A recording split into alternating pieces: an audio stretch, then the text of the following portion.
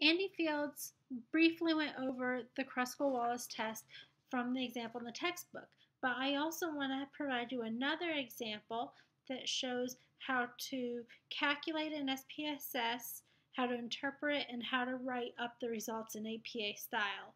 You may know that the Kruskal-Wallis test is also called a one-way ANOVA on ranks.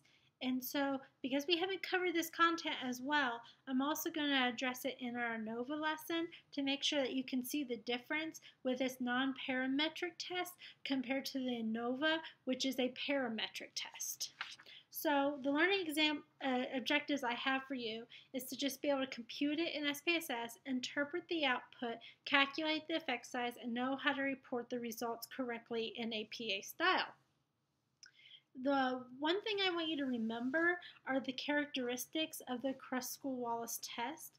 You will typically have a dependent variable that is measured on a continuous or ordinal scale. But then your independent variable is frequently going to be 3 or more categorical independent groups, and they are all going to hopefully have the same shape or variability. And if they have a different shape, that could be a problem. So you have to just kind of look at the distribution of the scores for each of the groups and explore your data and make sure your assumptions for normality and for homogeneity of variance are met.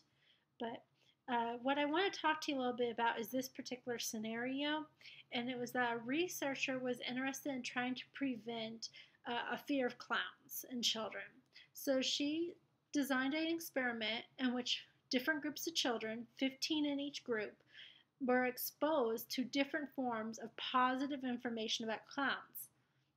So the first group of 15 kids watched an advertisement or some advertisements from McDonald's in which their mascot, Ron McDonald, was seen cavorting about with children and going on about how they should love their moms. Then a second group of 15 children were read a story about a clown who helped some children when they got lost in a forest. And then a third group of 15 children were actually entertained by a real clown who came into a classroom and made balloon animals for them. And then the final group of children, the last group of 15 children, were really the control condition. So they had nothing done to them. And the researcher administered a self-reported instrument that had them rank how much they liked children. And it was on a score from 0, not scared of clowns at all, to 5, very scared of clowns. You can follow along with the data file in SPSS, and I'll show you how to conduct this Kruskal-Wallis test and to interpret the results for you. I am going to now show you a little bit about what I did and how I went about doing this. So in SPSS, this is the data file. You can go to Analyze, Descriptive Statistics, Explore. Now the format of the information, which are the 4 conditions that the children could be assigned to, will go into your factor list. Your fear beliefs, which is the score of 0 to 5 that each child recorded for their fear belief in clowns, goes into your dependent list. I am going to just make sure I have descriptives on and click continue. For plots, I don't need a stem and leaf. If you'd like the histogram, you can, but you don't need it. You can do the normality plot and the untransformed Levine test and hit continue. The options, you don't need to mess with that. It just lets you exclude the cases listwise, so hit continue and click OK. Now we have our output in SPSS. It basically just lets us explore the data, look at the normal PP plots, check out the tests for normality and the tests for variance, homogeneity of variance. So what I'm going to do is go back to the SPSS file where I hope that you can see things a little clearer. and we're going to talk a little bit about the normal QQ plots. So the first thing I want you to remember is that we had a fairly small sample size of 60, so it is worth looking at the test of normality and homogeneity of variance for this sample size. These tests will let us know whether the distribution of the scores are normal using the Kolmogorov-Smirnov and Shapiro-Wilk test, and the homogeneous using the Levene's test. So for normality, we are going to be looking for group differences. This means that we have to run the analysis for each group separately. So what you see on the screen are the group for the students who watched just the advertisements, for those who were read a story about the clown, for those who were exposed to a clown who made them balloon animals in the classroom, and for those that absolutely received nothing. And the normal QQ plots show just a little deviation from normality, just because a few dots deviate from the diagonal line, but it's really not enough to be very concerned about the situation. So we're going to be okay and look at where which items we should actually be most worried about, and seeing how that's similar. I'll pay attention particularly to story, because that one dot is a little further off the diagonal line. I'll also make sure I'm paying attention to exposure, and then of course none, just because they're not right on the line. But let's take a look, and you can kind of see how the Kolmogorov-Smirnov test will help you kind of confirm what you learned with these normal QQ plots. So here is the Kolmogorov-Smirnov and Shapiro-Wilkes tests. First thing I want you to look at is that the Kolmogorov-Smirnov test was not significant for the advertisements for the McDonald's group. And if you see that, it's the p-value of 0.200. And the group who was told stories about clowns who helped children had a p-value of 0.056. That's awful close to the p-value, but it's just slightly higher, because remember, you can report it exactly. Others will round it up to 0.06. I like the exact p-value and just report it as 0.056. The thing I also want you to recall is that the data for the group that was entertained by real clowns was significantly different from normal. It had a p-value of 0.032, as were the data for those who were in the control group that had a p-value of 0.000. So keep that in mind when you think about normality. I also want you to now think about homogeneity of variance, and what you'll want to notice here is that we have a Levene's test that shows us the assumption of homogeneity of variance has actually been violated. We have a p-value of 0.015. The F statistic is 4.16, and because that p-value is less than 0.05, we know that the groups have heterogeneous variances. Now, let's walk you through, though, how we're going to actually run this test, though, when we do the analysis. I'm going to go back into SPSS. What I'm going to do is follow the general procedures outlined in section 6.6, and the first thing I'm doing is going to analyze non-parametric tests, and we have independent samples. We're going to keep our objective tabs the same, but what we're going to do in the field tab is make sure that we know that we've already assigned the predefined roles for the format of the information. So that's going to go into our groups dialog box. And then what we're going to do is make sure our variable fear beliefs is actually put into the test fields box. And then the next thing to do is just go to the settings tab, and we're going to customize our test, and we just have to make sure we hit the KruskalWallis one-way ANOVA, and then I like to do all pairwise. And then here, if you'd like to do this test, you can do the smallest to the largest, following the information that Andy Fields provided you in the textbook. And so basically this introductory Trepstra trend test isn't very relevant to our particular scenario. It's not going to show a trend in data because it's not like the same situation with soya where we had a declining amount of soya eaten and seeing if there was a trend in the sperm count. What we're basically looking at is if 4 different conditions have some effect on a child's fear. So if you don't want to run this test, don't bother. In this situation, it's irrelevant. I didn't include it, and you'll notice that in the Smart Alex answers, Andy Fields did not include it. And so all you're going to do is hit run, and you're going to get all your data in the output area. And so what I'm going to do is just jump right back to the PowerPoint because I've taken each component of the results and put them into this slide so I can give you some information.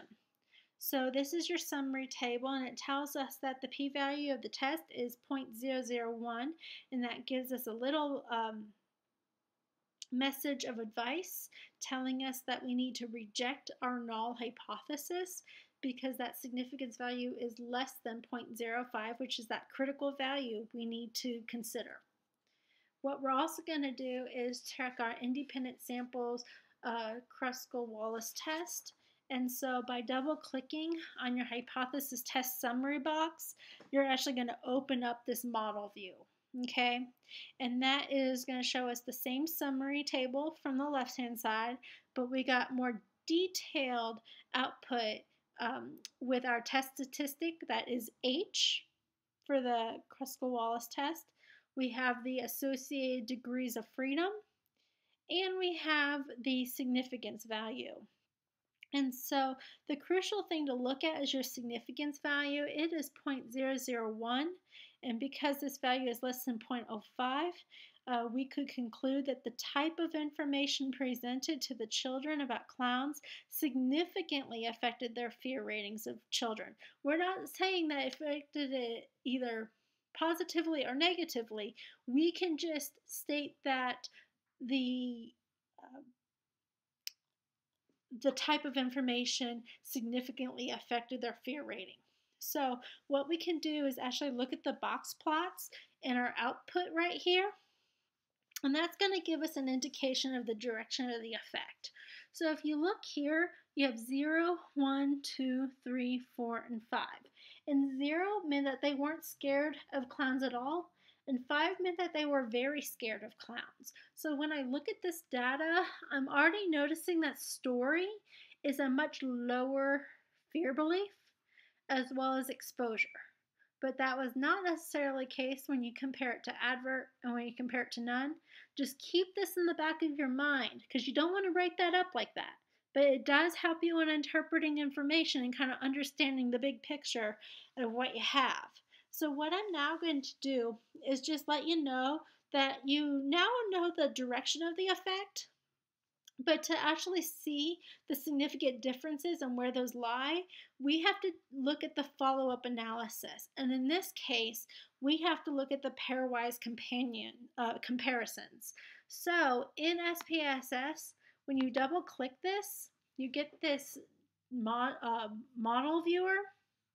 And what you're going to have to do is actually change it. So here, where it says Independent Samples Test View, you have to scroll down to Pairwise Comparisons. And then you're going to be able to see the results that I have on the PowerPoint presentation and better understand the data. So here we're at the pairwise comparisons. The image here is letting us look at the different tests that were done. So we know the test comparing the story and advert groups, and then the test comparing the exposure and advert groups were actually significant. You can check that out because you see the yellow lines are here. You can also see it by the adjusted significance score. So your significance value of the comparison between exposure and adverts was 0.004, and that is below the criterion value, that critical value of 0.05. So therefore, we can conclude that hearing a story uh, and exposure to a clown significantly decrease their fear beliefs compared to just watching an advert. And so we know the direction of this effect just by looking at our box plots, but you can also tell, look at the test statistic, negative, negative, negative. And wait, the two significant numbers, they're positive.